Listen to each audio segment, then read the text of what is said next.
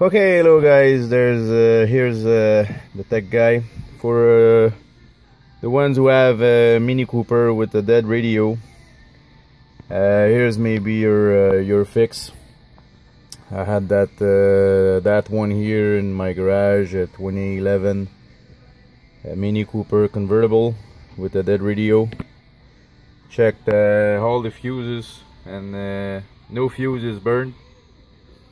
So I took all the radio apart and saw that there was no power going in the radio.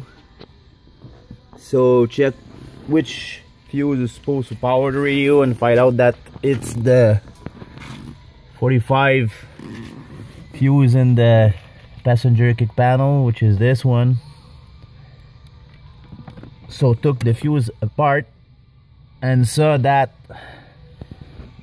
inside the fuse box, your terminals here, that one here, was a little bit too open, so it wasn't making contact to the fuse inside. So the fuse wasn't burned, but there was no power going to the fuse. So I use a little tiny pick and put the pick inside to squeeze back the two terminals and put the fuse back inside, and then that's it.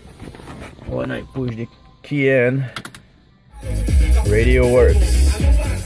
So hope this is gonna help somebody to find out the problem with your radio. Thank you.